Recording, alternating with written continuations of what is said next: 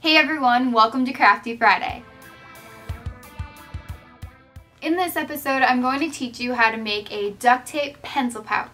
This guy can hold all of your pencils and colorful markers and pens. It has a Ziploc closure so you can hold it upside down like a Dairy Queen Blizzard. Isn't that cool when they do that?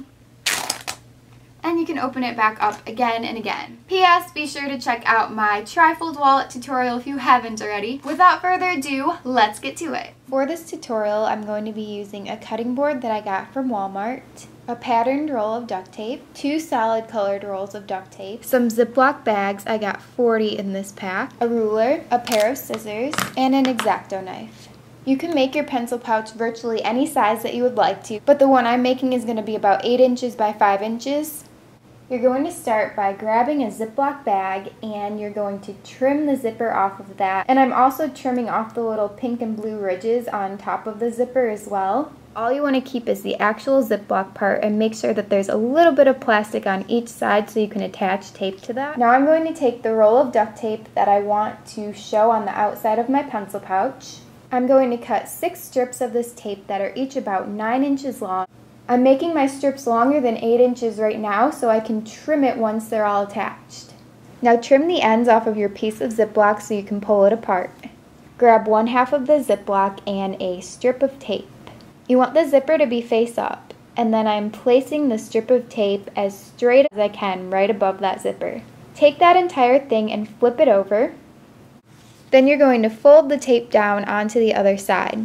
Now your piece will look like this, and you're going to repeat this exact same thing on the other half of the Ziploc. Take one taped Ziploc piece. You're going to flip it to the side where you cannot see the zipper, and then you're going to lay a piece of duct tape down onto that, overlap it very slightly, and then add the second piece to that one with a very slight overlap. Depending on your pattern, you may have to spend a little time lining it up. And I repeated this step with the other piece of Ziploc, just adding those 2 pieces of tape with a slight overlap to make a duct tape sheet. I cut 3 9-inch strips of orange tape and I attached them to the inside of this duct tape sheet. I also cut 3 9-inch strips of this green tape, and I'm going to show you how to attach them to the inside here. So you're going to take this duct tape panel, sticky side up, then lay a piece of tape as close to the zipper as you can without actually covering the zipper. Take the next piece and do a slight overlap on the piece that you just stuck on.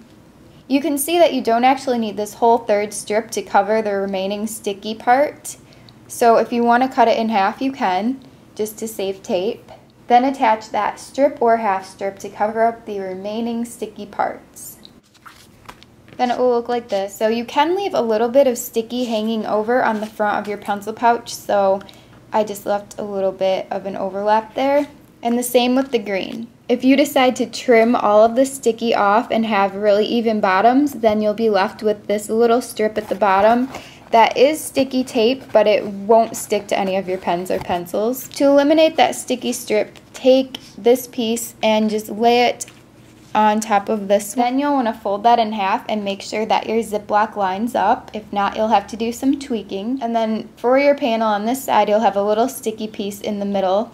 Before we join our ends together and put the trim on the bottom, we're going to trim down this pouch so it's actually 8 inches across, or whatever length that you want it to be. Trimming it will get rid of all these uneven edges.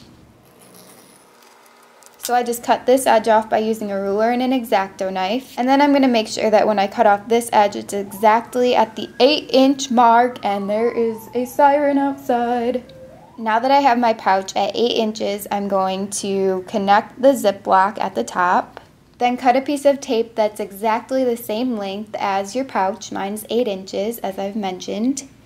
So I just stuck that strip on the bottom of the pouch, and then I'm going to fold it over to the other side. I'm trimming off this little piece that hangs over.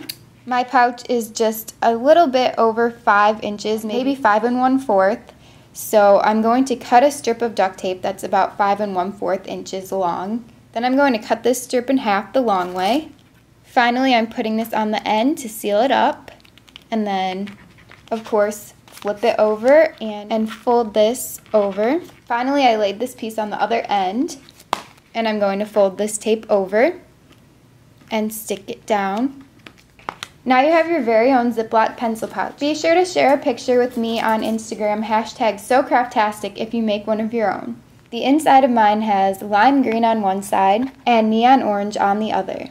Thank you guys so much for watching. I hope you enjoyed this video. Last week on Crafty Friday, I showed you guys how to turn paint samples into cool and creative bookmarks. This is a really inexpensive craft and a great way to use those paint samples that you can get for free from many different stores. So here I'm showing you photos that people sent to me on Instagram, #SoCraftastic, and Twitter and Facebook as well. And there are so many different colorful and creative designs here, so many different quotes and different shapes and sizes and sticker shapes. That's just so cool. Thank you guys for sending those photos in. If you guys would like to be featured in an upcoming Crafty Friday video, then send your photos here to these usernames of mine, #SoCraftastic on Instagram. I'll be showing your handmade pencil pouches in my next Crafty Friday video. P.S. I have a hair tutorial on my Sarah Lynn Fashion channel for how to get an upside down side braid bun, like mine.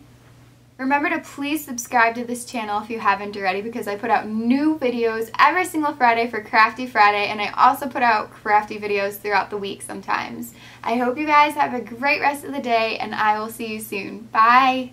Oh my gosh, I just thought of the Brady Bunch when looking at my braid. The taped Ziploc, I cannot say this. I'm gonna make my braid fall out. Oh my gosh, I hate when it gets stuck. Take 1/2 of the taped lip lock. Lip lock, kiss kiss, smooch smooch. Alright, I didn't mean to say that. Alright, that's the end. Cut!